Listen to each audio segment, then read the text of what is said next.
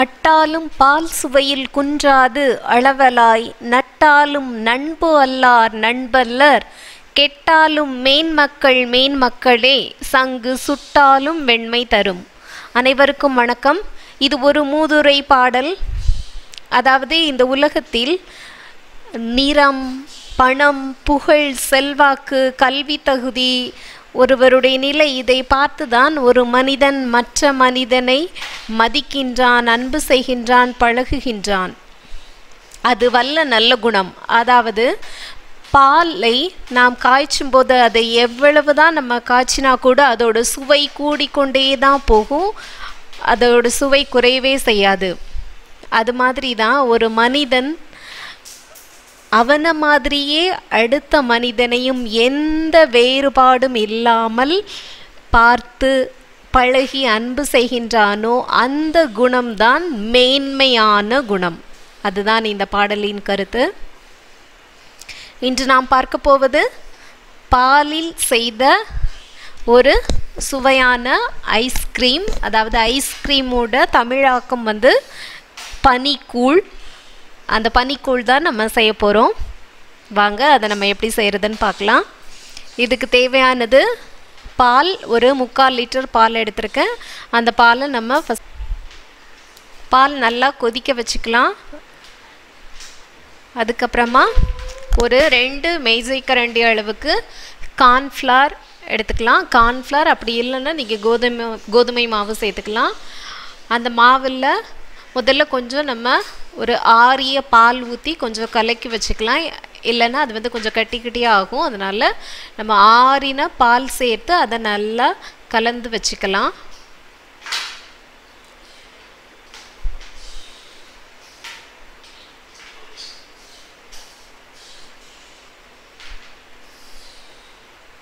இப்போ பால் நல்லா கொதிச்சிட்ருக்கு. நம்ம ஒரு 3/4 லிட்டர் பால் சேர்த்துருக்கோம். அது ஒரு 1/2 லிட்டர் வரைக்கும் நம்ம அதை கொதிக்க வைக்கணும். அதுக்கப்புறமா இதில் ஒரு 5 மேஜைக்கரண்டி சர்க்கரை சேர்த்துருக்குறேன். இப்போது நான் இதில் கண்டென்ஸ்ட் மில்க்கு சேர்க்குறேன். அதனால் சர்க்கரையோட அளவை குறைய போட்டிருக்கேன். நீங்கள் கண்டென்ஸ்ட் மில்க் சேர்க்கல அப்படின்னா சர்க்கரையோட அளவை நீங்கள் கூட்டிக்கலாம். நீங்கள் சர்க்கரையோட அளவு கூட அந்த ஐஸ்கிரீம் நீங்கள் மிக்சியில் அரைச்சிட்டு அதை ஒரு டப்பாவில் ஊற்றுறதுக்கு முன்னாடி நீங்கள் சரி பார்த்துக்கலாம். அதோட இனிப்பு சுவை எவ்வளவு இருக்குது அப்படின்னு சொல்லிட்டு. அப்படி இனிப்பு கம்மியாக இருந்ததுன்னா நீங்கள் அந்த தூள் பண்ணிய சர்க்கரையை நீங்கள் சேர்த்துக்கலாம்.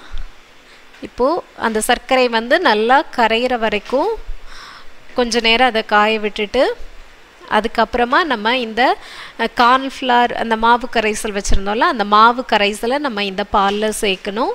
இந்த மாவு கரைசல் சேர்த்ததுக்கப்புறமா நம்ம கொஞ்சம் பக்கத்தில் நின்றே கிண்டி விடணும். ஏன்னா அந்த பால் உடனே கட்டியாக ஆரம்பிக்கும். அதனால் பக்கத்தில் நின்றே இதை கொஞ்சம் நம்ம கிண்டி விடணும். நம்ம இப்போ இந்த ஒரே பால், இந்த ஒரு 3/4 லிட்டர் பாலில் தான் நம்ம 2 விதமாக ஐஸ்கிரீம் செய்ய போகிறோம். ஒன்று அதாவது வெனிலா ஃப்ளேவர் சேர்த்த அந்த வெனிலா ஐஸ்கிரீம், இரண்டாவது கொக்கோ பவுடர் சேர்த்த அந்த சாக்லேட் ஐஸ்கிரீம். 2 ஐஸ்கிரீம் நம்ம இந்த பாலில் தான் செய்கிறோம். பாருங்கள், ஒரு 3/4 லிட்டர் பால் வச்சு நம்ம எப்படி எந்த அளவு ஐஸ்கிரீம் செய்ய போகிறோன்னு பாருங்கள். இதுக்கு பால் மட்டும்தான் தேவையான பொருட்கள். எல்லாமே பாலிலிருந்து எடுத்த பொருட்கள் தான். கண்டென்ஸ்ட் மில்க்குங்கிறது ஒன்றுமே கிடையாது. அதாவது பாலை நல்லா காய்ச்சி பால் கூட சர்க்கரையை சேர்த்து அதை நல்லா காய்க்கிற ஒரு பால் தான் கண்டென்ஸ்ட் மில்க். வேறு எதுவும் கிடையாது. கண்டென்ஸ்ட் மில்க் நீங்கள் வீட்டிலேயே செய்து வைக்கலாம். அப்படி இல்லைன்னா நீங்கள் இப்போ கண்டென்ஸ்ட் மில்க் இதில் சேர்க்க போகிறது இல்லை அப்படின்னா இந்த பாலையே நீங்கள் இன்னும் நல்லா காய்ச்சிக்கலாம். நல்லா காய்ச்சினதுக்கு அப்புறமா சர்க்கரையும் இந்த கார்ன்ஃப்ளவர் மாவு கரைசலையும் நீங்கள் சேர்த்துக்கலாம். இப்போ பாருங்கள், அது நமக்கு ஓரளவு அது கட்டியாக ஆரம்பிக்கும். இப்போ நான் ஒரு 3/4 லிட்டர் பாலுக்கு 2 மேஜைக்கரண்டி கார்ன்ஃப்ளவர் நான் எடுத்துருக்கிறேன். இப்போ நம்ம கொஞ்சம் பால், இந்த கொஞ்சம் பாலை வேறு பாத்திரத்தில் ஊற்றியாச்சு. அது எதுக்காக அப்படின்னா வெனிலா ஐஸ்கிரீம். அடுத்தது இது கொக்கோ பவுடர் எடுத்து வச்சுருக்கேன். ஒரு 2லேருந்து 3 மேஜைக்கரண்டி கொக்கோ பவுடர். இந்த கொக்கோ பவுடரை நம்ம இந்த பாலில் சேர்த்து நல்லா கலந்து விட்டுக்கலாம். இது கொஞ்சம் கட்டியாக ஆரம்பிக்கும். கட்டி கட்டியாக விழும். கொஞ்சம் நீங்கள் நல்லா கலக்கி விட்டுக்கோங்க. எப்படினாலும் நம்ம இதை வந்து மிக்சியில் தான் அரைக்க போகிறோம். அதனால் அப்படியே சின்ன சின்ன கட்டிகள் இருந்தாலும் ஒன்றும் இதில்லை. இந்த கொக்கோ பவுடர் சேர்த்து நம்ம ஒரு கொஞ்ச நேரம் அடுப்பில் வச்சுருந்தா போதும். தீயை நல்லா குறைச்சி வச்சுருங்க.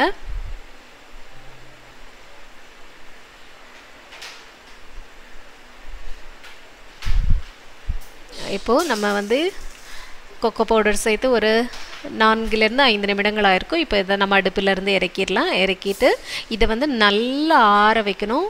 ஆறினதுக்கு அப்புறம் தான் நம்ம வந்து மிக்சியில் அரைக்கணும். இப்போ நம்ம அந்த வெனிலா ஐஸ்கிரீமுக்கு தேவையான பாலை எடுத்து வச்சுருந்தோம்ல, அந்த பாலை இன்னும் கொஞ்சம் நம்ம சுட வச்சுக்க போகிறோம்.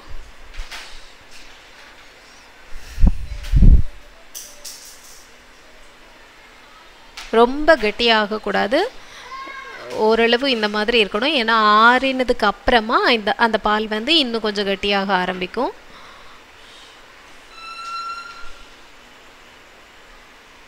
இப்போ நான் கொக்கோ பவுடர் சேர்க்கறதுனால தான் இப்போ ரெண்டு இதாக பிரித்து திருப்பி ஒரு தடவை இதை வந்து சுட வைக்கிறேன். நீங்கள் இப்போ ஒரே இது பண்ணிங்க அப்படின்னா, இது தனியாக அது தனியாக பண்ணிங்கன்னா ஒரே தடவையில் பண்ணிடலாம். இப்போ நம்ம இந்த வெனிலா ஐஸ்கிரீம் உள்ள, அதாவது வெறும் பால் மட்டும் சேர்த்து அதை மிக்சியில் சேர்க்குறோம். இப்போது ஐஸ்கிரீமுக்கு ரொம்ப ரொம்ப முக்கியமாக வீட்டில் பண்ண ஐஸ்கிரீமுக்கு ரொம்ப சுவை கூட்டக்கூடிய ஒரு பொருள் பார்த்திங்கன்னா இதுதான். அதாவது பாலாடை. இது ஒன்றுமே கிடையாது.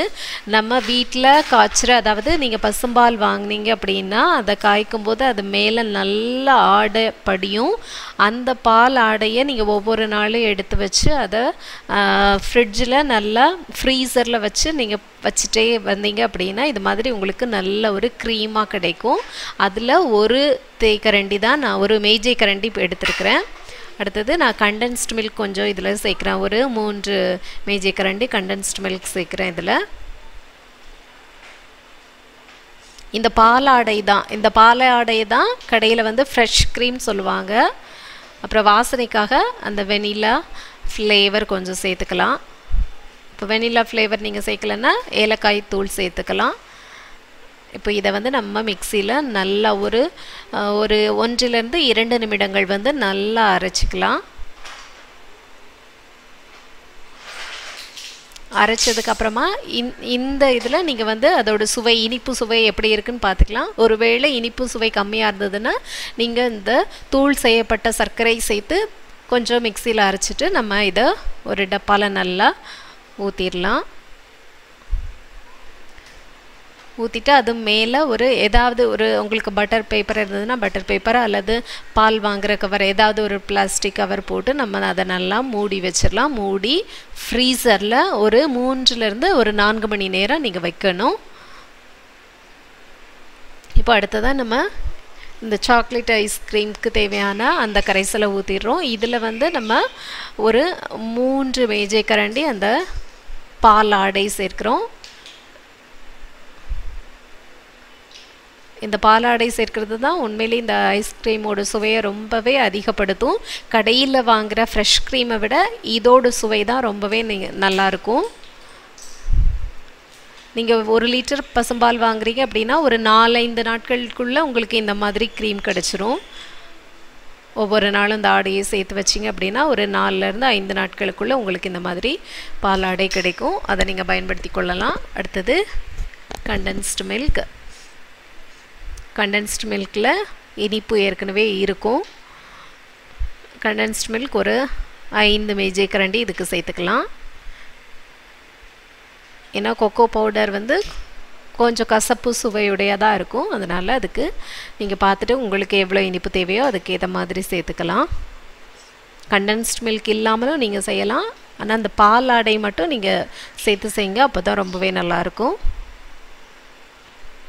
இப்போ இதையும் நல்லா ஒரு 1லேருந்து 2 நிமிடங்கள் நம்ம நல்லா அரைச்சிக்கலாம். அரைச்சி அதே மாதிரியே ஒரு டப்பாவில் நம்ம ஊற்றி மேலே ஒரு பட்டர் பேப்பரோ அல்லது ஒரு பிளாஸ்டிக் ஷீட் போட்டு மூடி அதை ஃப்ரீசரில் ஒரு 3லேருந்து 4 மணி நேரம் நம்ம வைக்கலாம்.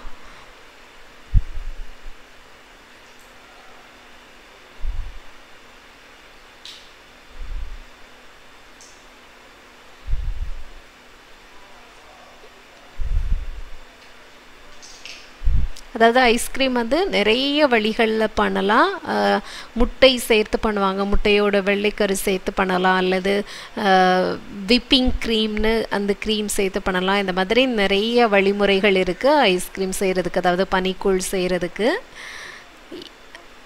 அடுத்தது பாருங்கள், இப்போ நம்ம ஃப்ரீசரில் வச்சுருந்த அந்த 2 ஐஸ்கிரீமும் இப்போ ஒரு 4 மணி நேரம், 4லேருந்து ஒரு 5 மணி நேரங்கள் ஆயிருக்கு. அதுக்கப்புறம் நம்ம அதை வெளியில் எடுத்து அதை இன்னொரு முறை அதை என்ன பண்ணணும் அப்படின்னா மிக்சியில் ஊற்றி அதை அரைச்சிட்டு திருப்பி இதே டப்பாவில் நம்ம ஊற்றி வச்சிடணும்.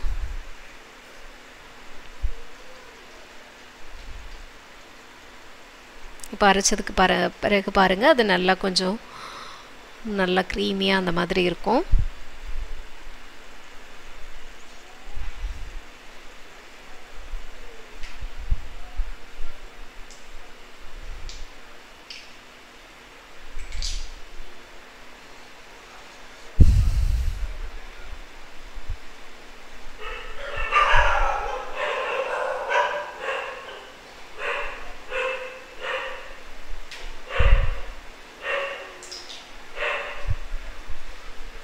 இப்போ 2 ஐஸ்கிரீமையுமே நம்ம இது மாதிரி அரைச்சி திருப்பி டப்பாவில் ஊற்றி அதை ஃப்ரீசரில் ஒரு நாள் இரவு முழுவதும், அப்படி இல்லைன்னா ஒரு 8லேருந்து 10 மணி நேரம் நம்ம வச்சுருந்தோம் அப்படின்னா நமக்கு இந்த பனிக்கூழ் தயாராகிரும்.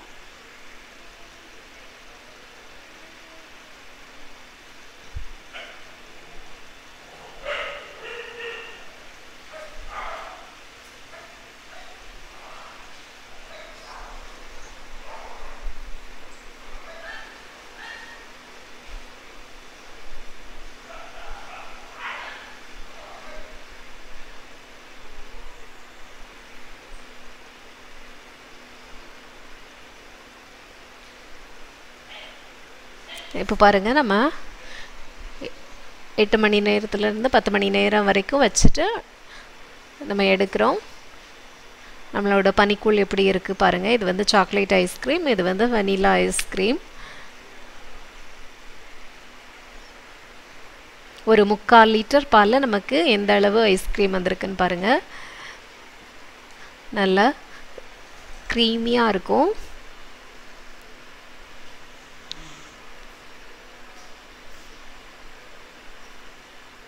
வீட்டிலையே நல்லா இந்த மாதிரி சுவையாக ஐஸ்கிரீம் செய்யலாம். அதுவும் பால் மட்டும் வச்சே, பால் மற்றும் பால் சார்ந்த பொருட்கள் மட்டும்தான் இதுக்கு நம்ம பயன்படுத்துகிறோம், வேறு எதுவுமே பயன்படுத்துறது இல்லை. அதனால் இந்த மாதிரி நம்ம ஒரு பனிக்கூழ் செய்து நம்மளோட குழந்தைகளுக்கு கொடுக்கலாம். இப்போ இது மேலே சாக்லேட் சிரப் உங்கள்கிட்ட இருந்ததுன்னா சாக்லேட் சிரப் நீங்கள் இதுக்கு மேலே ஊற்றி அவங்களுக்கு கொடுக்கலாம், ரொம்பவே பிடிக்கும். அந்த சாக்லேட் சிரப் எப்படி செய்கிறது அப்படின்னா, அதுவும் ரொம்ப எளிதான ஒரு முறை தான். அதாவது கொக்கோ பவுடர் ஒரு 2லேருந்து 3 மேஜிக்கரண்டி, அதே மாதிரி ஒரு 3 மேஜிக்கரண்டி தூள் செய்யப்பட்ட சர்க்கரை, அப்புறம் கொஞ்சம் பால் சேர்த்து அதை நல்லா கலந்து விட்டுக்கோங்க. அதை நல்லா கலந்து முடிச்சதுக்கப்புறமா அதை அடுப்பில் வச்சு நல்லா கொஞ்சம் குறைஞ்ச தீயில் வைக்கணும். அதாவது இதெல்லாம் சாக்லேட் வந்து டபுள் பாயிலிங் மெத்தடில் தான் பண்ணணும்.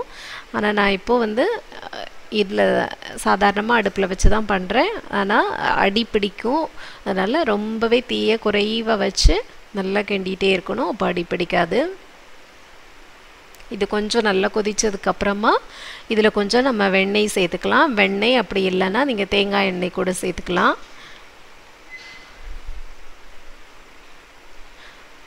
அதுக்கப்புறமா இதுலேயும் கூட இந்த வெண்ணெய் சேர்த்து அந்த வெண்ணெயில் நல்லா உருகி அதை இறக்க போகிறதுக்கு முன்னாடி நீங்கள் வந்து கண்டென்ஸ்டு மில்க் சேர்க்கலாம். கண்டென்ஸ்டு மில்க் இல்லைன்னா அப்படியே விட்டுடலாம். இதுதான் சாக்லேட் சிரப். ஒரு 2-3 நிமிடங்கள் தான் ஆகும் இது செய்கிறதுக்கு.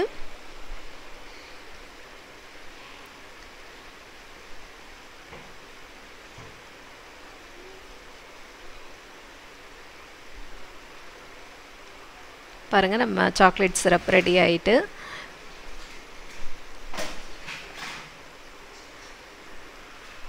இப்போ இந்த ஐஸ்கிரீம் மேலே அந்த சாக்லேட் சிரப் ஊற்றி இதுக்கு மேலே நீங்கள் நட்ஸ் வைக்கணுன்னாலும் வைக்கலாம், அது உங்களோட விருப்பம்.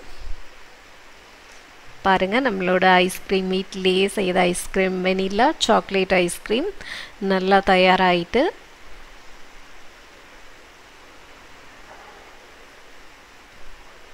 ஒரு 3/4 லிட்டர் பால்லையே நமக்கு இந்த அளவு ஐஸ்கிரீம் கிடைச்சிருக்கு. இதில் நம்ம பெரிதாக எந்த ப்ரிசர்வேட்டிவ்ஸ் அது எல்லாமே எதுவுமே நம்ம சேர்க்கறது இல்லை. அதனால் நம்ம இந்த மாதிரி வீட்டில் செய்யலாம். ரொம்பவே ஆரோக்கியமானது.